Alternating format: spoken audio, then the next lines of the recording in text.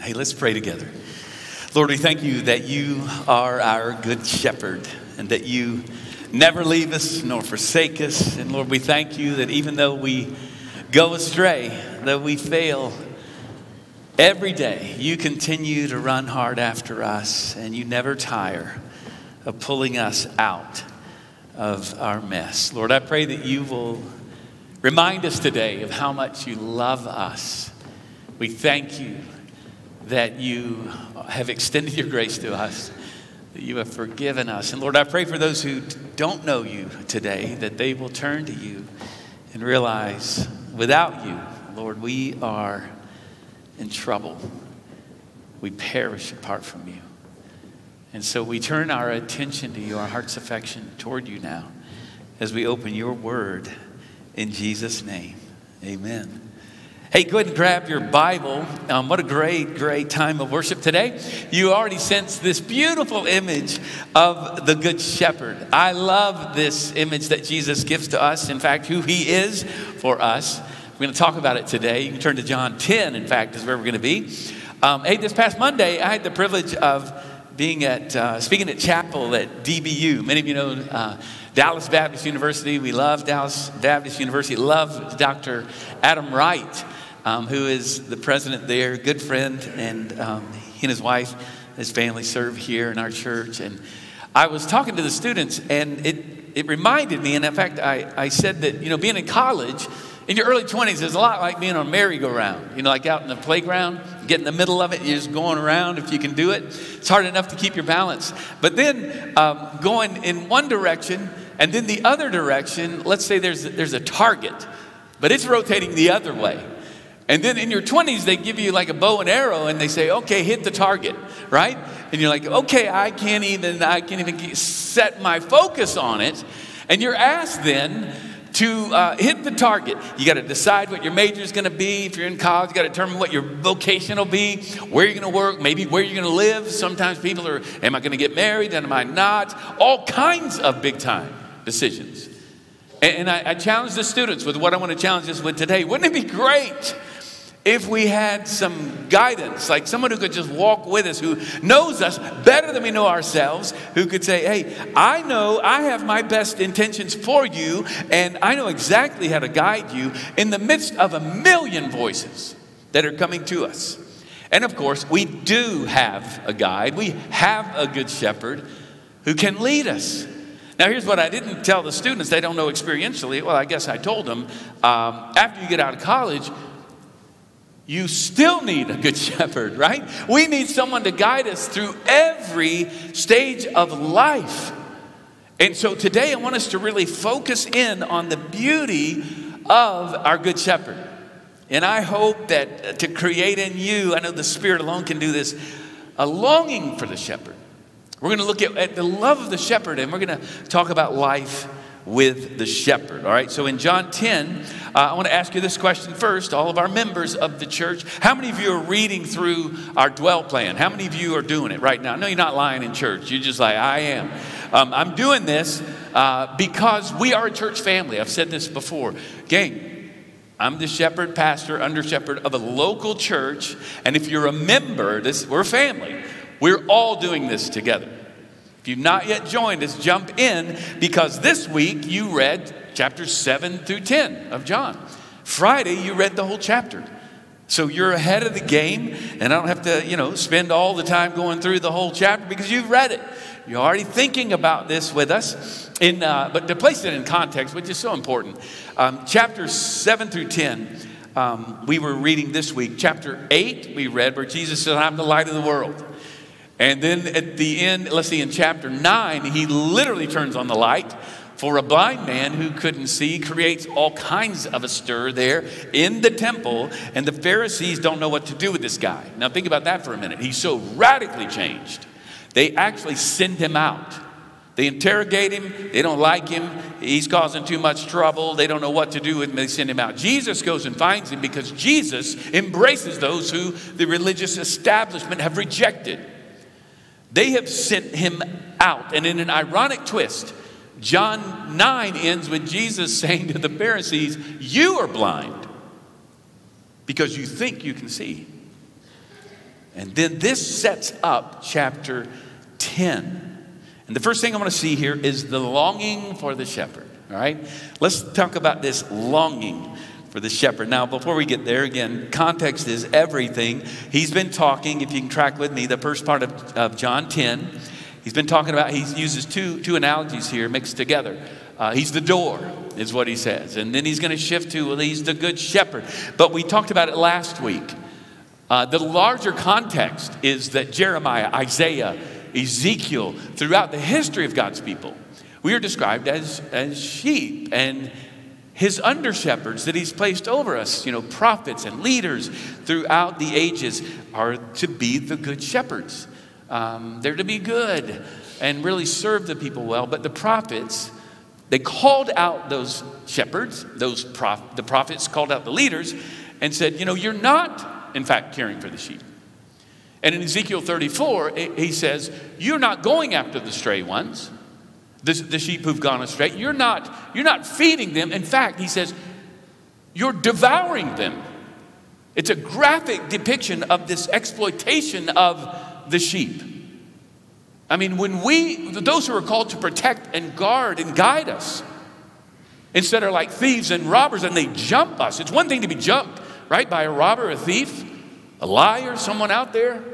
It's quite another thing when those who are called to protect and guard and guide don't do so. It's why this week we've all been just shaken by the death of Tyree Nichols.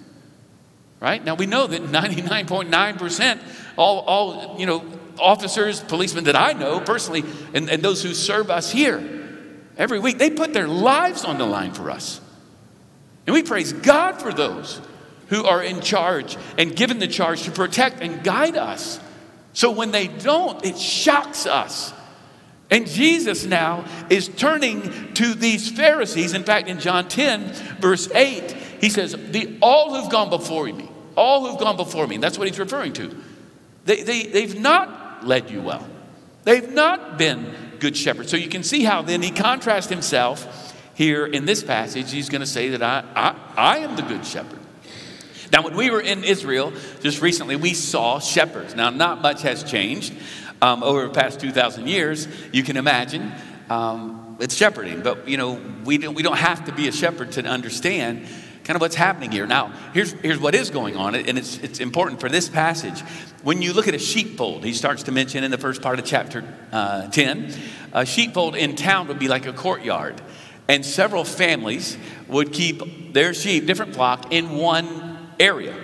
There'd be a gatekeeper, who'd guard at night, kind of a thing, to keep thieves and predators out.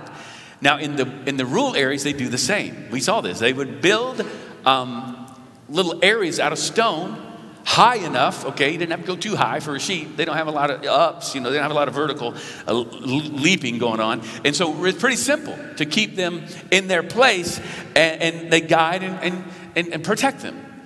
But I've learned this. In the global West, okay, so I've been to New Zealand, where there's like 5 sheep to every person in New Zealand.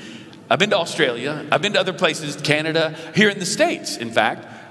Shepherd's Guide, and fun fact, do you know which state has the most sheep of all states in the United States?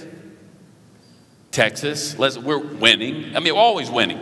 But what happens in the West is they guide and kind of prod and poke their sheep, or maybe a dog. But in Israel, they actually lead out and the sheep follow behind the shepherd. And this is the beautiful picture of what it is to be a Christian, to be following Jesus. I love this whole image. Then in verse 10, here we go. He offers this pivotal statement where he says, the thief comes only to steal and kill and destroy. Then again, he's talking to the Pharisees. We pull this out of context, often say, well, he's talking about Satan, who is the ultimate murderer, liar, destroyer. But he says, I have come that they may have life and have it abundantly. This is that word we've talked about. John loves this word, Zoe. Abundant, eternal, everlasting life, here and now and forever. Okay? So these self-proclaimed shepherds have not been leading well. And Jesus says, I've come in contrast to give life. So in verse 11, here it is, I am We've said this, ego, I, me, I am. The good shepherd. The good shepherd lays down his life for the sheep. Now, it's interesting to note here, Jesus is wearing this designation, this label proudly. You know, throughout Israel's history, you probably know Abraham, Moses, David was the great, all were shepherds. But the Pharisees and the rabbis did not look upon shepherds at this time in high regard. They're low-class people, right? We talked about that over Christmas. Yet Jesus does not hesitate to describe himself as the good shepherd. They might have cringed a little bit. But here's what's happening. Charles Spurgeon helps us here. He says this, according to the text, Jesus greatly rejoices in the fact that he is the good shepherd. He's not ashamed of it, but he repeats it in this chapter so many times it almost reads like a refrain of a song. He rejoices in it. It is to his heart's content that he congratulates himself upon it. I am the good shepherd. And he loves being our good shepherd. And friends, this is amazing when you consider sheep. I think we often think, he's the shepherd. We're just little sheep, going along. This is so cute. We're just little sheep. Not so much. Not so much. In fact, I want to show you a video. I showed the Great Hall last week. I want to show you what it's like. Now, you can't see this too well, but there's a guy, a young shepherd boy. There's a sheep that's stuck in a rut. Okay, he's down in this kind of canal they've been digging. And he's down there. He's dying down there if the shepherd doesn't get him. So this young boy is there. He's going to pull him out. He's got a strap. He's got his back leg. The sheep is like, what are you doing? And he has no idea what's happening. But the shepherd's trying to save his life. And he does, in fact. It's a beautiful thing. He's free. He's bounding. He's jumping away. Wait. Oh, he's right back. He's right back in there. They're going to have to get him out again. Now, here's the sequel to this, another one. Look, this shepherd pulls him out. Look at, green pastures. Yes, he sends him out, and he is going to go,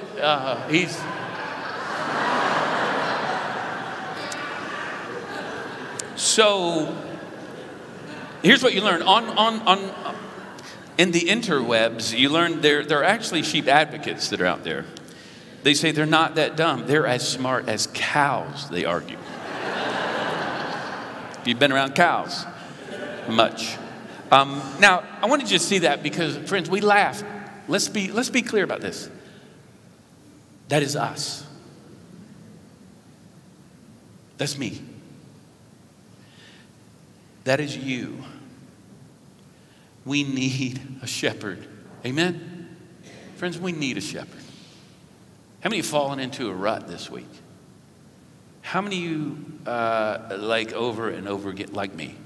He never tires of coming after us. And yet, Jesus tells us if we don't turn to him, we settle for false sheep. We run after other sheep. See, the very fact that we're seeking out others to guide us and lead us and tell us what to do is proof of the fact that we are longing for a shepherd. And Jesus says in verse 12, look at this. He who is a hired hand and not a shepherd, who does not own the sheep, sees the wolf coming and leaves the sheep and flees. And the wolf snatches them and scatters them. He flees because he's a hired hand. He cares nothing for the sheep. Brothers and sisters, listen to this. There are 1 million people out there who want to capture your attention and tell you how to live your life. Who are you prone to go to? You see, if we're not going to Jesus, if we're not hearing from him, if we're not dwelling in his presence, abiding in him, we are running to so many people. And we need to humble ourselves because there are 1 million people out there who are going to tell you what to believe, how to act, who to fear, and who to hate. And if we're not listening to our Savior, we're going to be off track. And they're like hired hands. And they don't care anything about you. Many of us are listening to people who don't care anything. You don't even know them. They don't know you. And we're listening to people. The Pharisees in the same way say, come to us. We'll tell you how to live. Jesus says, no.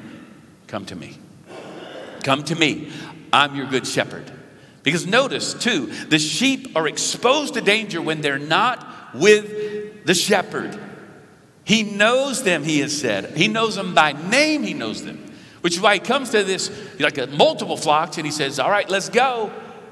And the sheep follow that shepherd. Sheep don't know much, but they know the shepherd's voice. That's what Jesus is saying here. And I hear so many people who are just so fearful, so many Christians, fearful in our culture today. Friends, our fear is proof that we're not hanging close to the shepherd, where we find our identity, we find our confidence, we find our courage in him. I mean, I hear Christians, you know, in this growing secularized, pluralistic society, pluralistic, which is what it is. It's not evil. It just means multiple opinions, different takes on all kinds of things. And so many of us are thinking, you know, I hear people, Christianity's under attack in America. I would say, okay, comfortable Christianity's under attack in America. Christian comfort is under attack. I mean, come with me, right, to India, where radical Hindus are coming after our mission partners. I've said it. They would come to India, now to Nepal or Bangladesh and other places. Now, we don't go to these places where it's too scary. I was in Nigeria many years ago, which now is one of the most dangerous places on the planet to be a Christian. I mean, let's talk about persecution. Not just difference of opinion. And I get it. We are seeing a radical shift that I've talked about a lot in our culture today. But how do we live in this kind of a culture? And I thought this week, wouldn't it be great if we had a model that would show us how to be his sheep in a growing pluralistic society? The New Testament. In the book of Acts, the epistles, the church in the New Testament is in a missionary posture in a growing, secularized, pluralistic culture. And then I thought, wouldn't it be great if we had a model of how an individual is to live in that kind of context? Jesus, our good shepherd, shows us exactly how to live that way. Friends, don't be deceived. You need our good shepherd today. But I think maybe the greater problem for us is that we don't know who our good shepherd really is. Again, this presumed familiarity. I don't think we understand how much he loves us. Because you look at that, you know, that little video there, and we see sheep just being so, can I say it, so stupid. Jesus never retired, and he never tires of coming after us. As much as we fail him, as much as we turn away from him, in fact, it's what he does. His love is triggered by our need for him. So let's focus on the love of the shepherd. In verse 4, again, he's already said that each of his sheep, he knows them by name and they know him. And here he says in verse 14 again, I am the good shepherd. I know my own and my own know me. Just as the Father knows me and I know the Father. And look at this. I lay down my life for the sheep. He is the good shepherd. Don't miss that. I've noted too that I love these personal pronouns here. It's like in Psalm 23 that we just heard earlier. The Lord is my shepherd, right? He makes me to lie down in green pastures. He restores my soul. And he focuses there on these personal pronouns. But I think what David is doing in Psalm 23, he's flipping the inflection. He's saying this, friends, no. Watch this. The Lord God Almighty is my shepherd. He's the one who makes me lie down in green pastures. He restores my soul. Look at my shepherd. See, the problem is for so many of us, we fall into all kinds of worry and anxiety and fear because we're looking at our circumstances and all that has happened, even what we have done, instead of looking at the good shepherd. Friends, be reminded today, he loves you and he never tires of turning to you. And what's really fascinating as well, when you think about a shepherd, his sheep are his prized possessions. See, a shepherd, everything he owns is in his flock. Which is why Jesus is saying, you are my treasure. The Bible tells us over and over again, we are his prized possession. We are his own possession, it says We are his treasured possession. He's called us out of the darkness into his marvelous light. And his glory is revealed. Watch this. His glory is revealed through the fact that he's rescued us from our sin.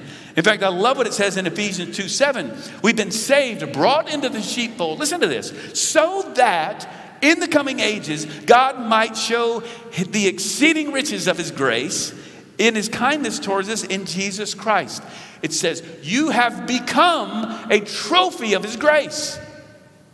See, the very fact that we leave him and have run from him and he comes after us amplifies his grace. It's what he loves to do. Your sin doesn't repel the Savior, regardless of what you've done. Instead, your sin triggers his love toward you. That's his heart. It's what he does. It's what it means to be the good shepherd. Look at verse 16. And I have other sheep that are not of this fold. What are these other sheep? Well, he's talking about the Gentiles outside the Jewish. Any Gentiles here today? Raise your hand if you're a Gentile. That's all of us. Y'all know this. We're late to the game. You know this, right? He says, I've got other sheep, praise be to God. I must bring them in also, and they will listen to my voice.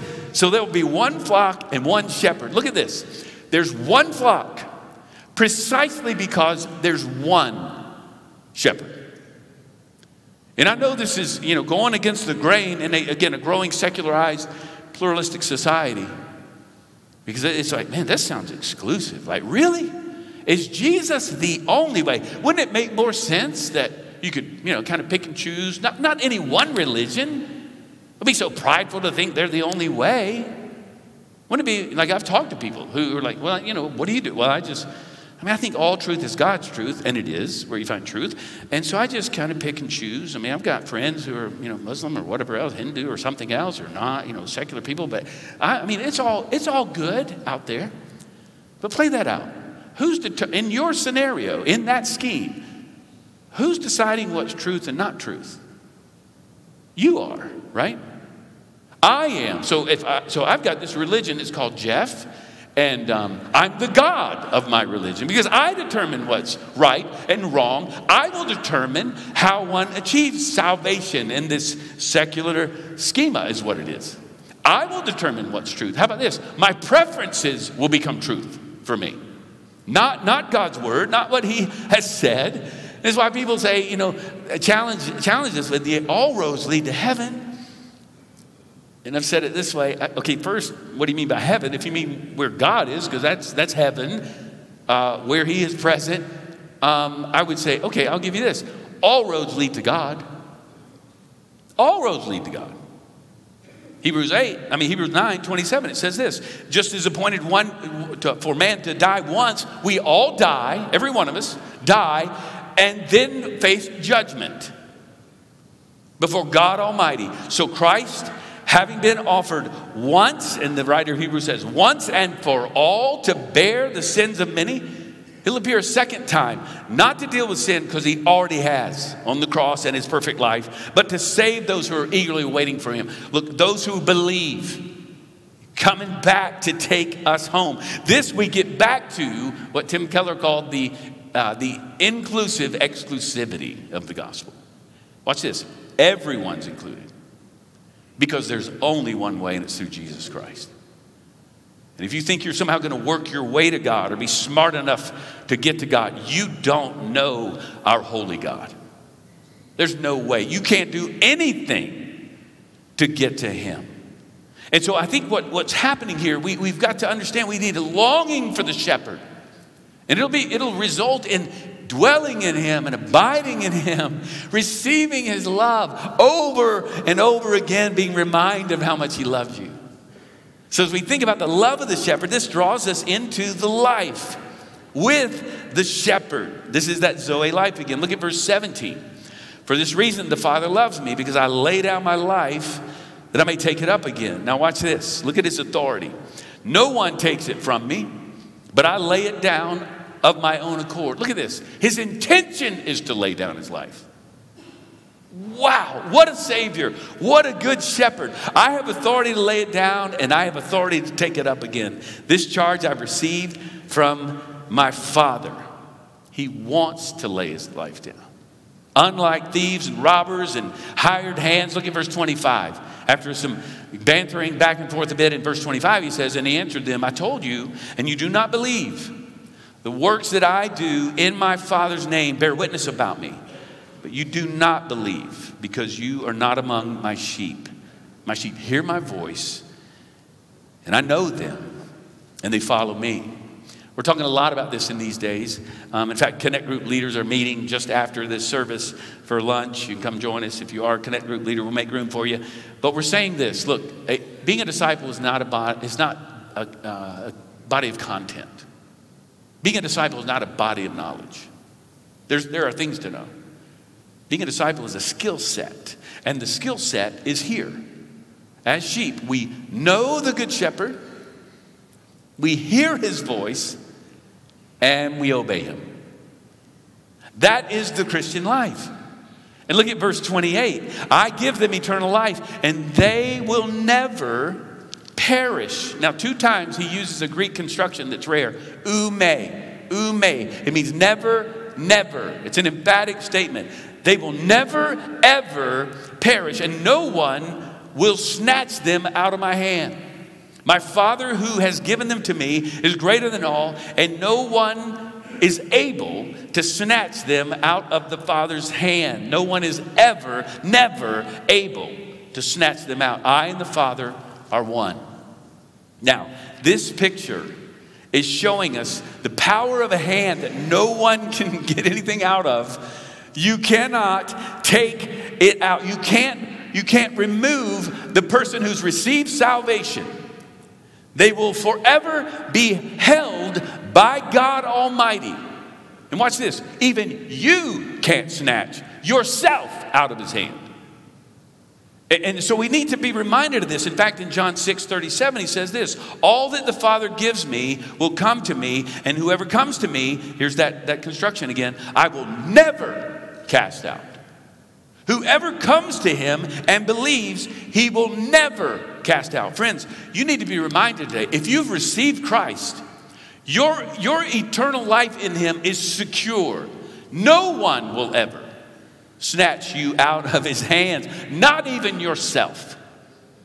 See, but what if I keep going astray? We ask, what if? No, what if? No, you will. There's no if. You're going to go astray. Charles Spurgeon helps us here. Look at this. Again, he says this. The first sinner says, well, I feel like I haven't repented enough, that I'm not broken enough over my sin. The second sinner says, I feel that I have not had the emotional experiences that other people have had. The third one says, I feel like I don't have enough faith. And then he asks this, does Jesus say, whoever repents enough, I'll never cast out? Does he say, whoever has emotional experiences enough, I'll never cast out?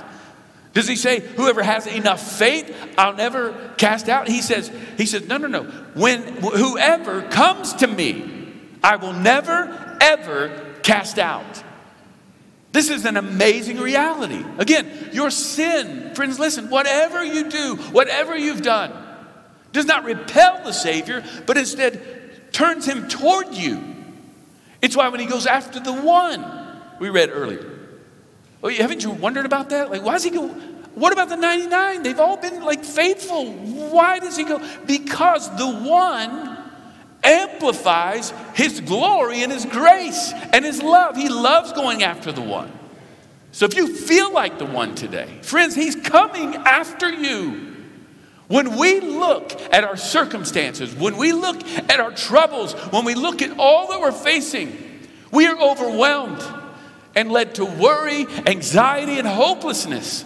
But when we look at our Savior, when we know who our good shepherd is, we're filled with confidence and hope because he receives us. And he says, come, follow me. I have great plans for you. I have an abundant life here and now for you. Friends, when I look at my sin, listen, I wonder how in the world can I be saved? But when I look at my Savior, I wonder how in the world can I be lost? He never lets us go. And he is chasing after you today.